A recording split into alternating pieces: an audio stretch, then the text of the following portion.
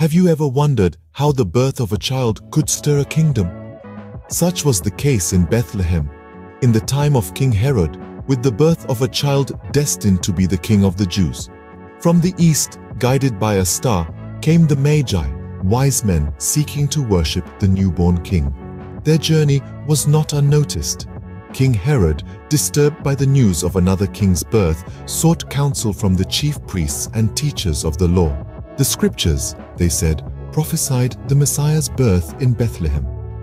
In secret, Herod summoned the Magi. He feigned reverence, asking about the star's appearance and requesting they report back once they found the child, under the guise of wishing to pay his own respects. With this charge, the Magi set forth, guided by the star towards the child. They were unaware that their journey, their quest to pay homage to the newborn king, had set in motion a series of events that would echo through history. As the Magi left to find the child, little did they know the part they would play in events to come. What if a dream could save a life? Imagine the night, still and quiet, broken only by the Magi, wise men from the east, finding their way to a humble abode in Bethlehem. There, cradled in his mother Mary's arms, was Jesus. The Magi, filled with profound reverence, worshipped the newborn king, presenting him with gifts of gold, frankincense, and myrrh. But the story takes a turn as the Magi, warned in a dream, chose not to return to King Herod, who harbored ill intent towards the baby Jesus. In the silence of another night, Joseph, the earthly father of Jesus, was also touched by the hand of a dream. An angelic messenger warned him of Herod's deadly plan. Without hesitation, Joseph took Mary and Jesus, fleeing to the safety of Egypt. Their flight was not a random choice. It was a fulfillment of an ancient prophecy that God would call his son out of Egypt.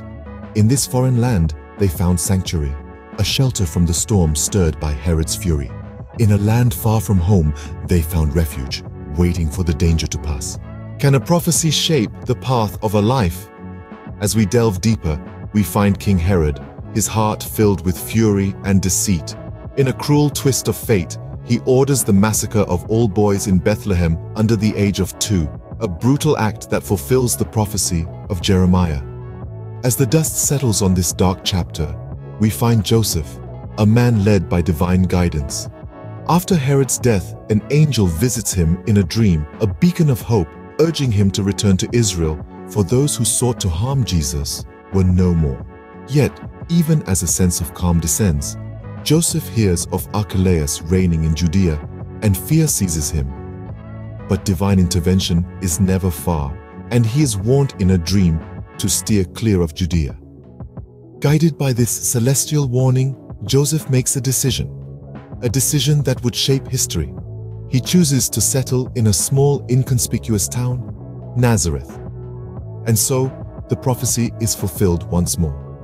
Jesus, the child who would grow into a man of profound influence, would be known as a Nazarene. In the humble town of Nazareth, the story of the Nazarene was just beginning. If you like our stories, subscribe to see new arrivals at Bible Story Box.